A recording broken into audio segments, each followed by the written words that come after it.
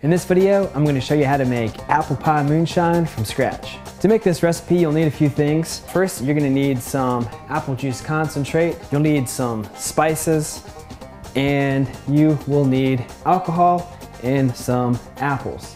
So this recipe calls for apple juice concentrate as opposed to standard apple juice in a jug. This is less diluted than regular apple juice is. Adding this to the alcohol and spices will create a higher proofed final product. You can actually use any kind of white unaged whiskey. It all depends on your own personal preference. So just use whatever you like the best.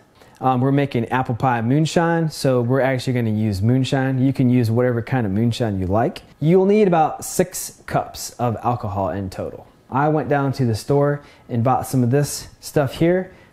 These folks actually make apple pie moonshine. And you might ask, well, if apple pie moonshine's available at a store, why don't I just go down and buy some of that instead of making my own? Not to knock this or any product like it, but what we're making here is fresh, it's from scratch, it's homemade, it's better. The last ingredient we have here are spices. What a lot of folks will end up doing is just adding a couple of cinnamon sticks to some apple juice concentrate and alcohol. You could do that. You'd add 3 or 4 sticks per quart and leave it sit. That will make something that's vaguely passable as apple pie moonshine, but that's not going to be amazing. What we use are apple pie moonshine spice kits from Clawhammer Supply. We make these. We love them. We've done tons of testing. We've made tons of apple pie moonshine. In our opinion, it doesn't get any better than this. This is made with cinnamon, ginger, cloves, allspice, vanilla, even some pepper. So the first thing we're going to add here is the moonshine. I'm going to add 6 cups.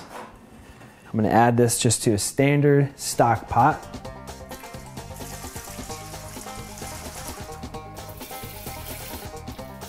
All right, I've added the alcohol. The next thing I'm going to do is add the apple juice concentrate. I'm adding 4 cans here. This is just standard frozen apple juice concentrate that I got from the grocery store. I left it thaw out overnight.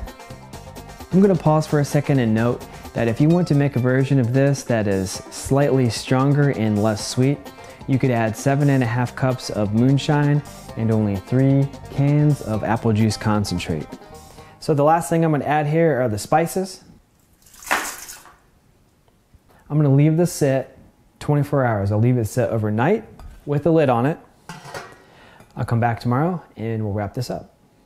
Okay, I'm back. It's been 24 hours. I'm ready to wrap this up. So what we're gonna need next are 3 quart jars, a strainer, and a funnel.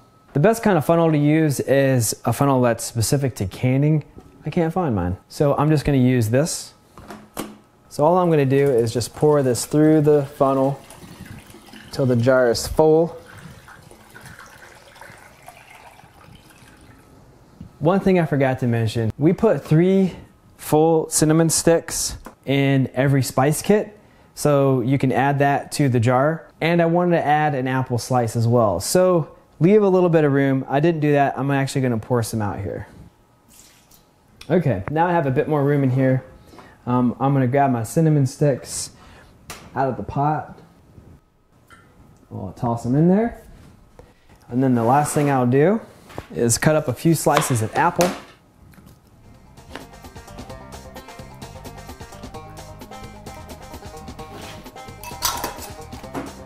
And there you have it, homemade apple pie moonshine.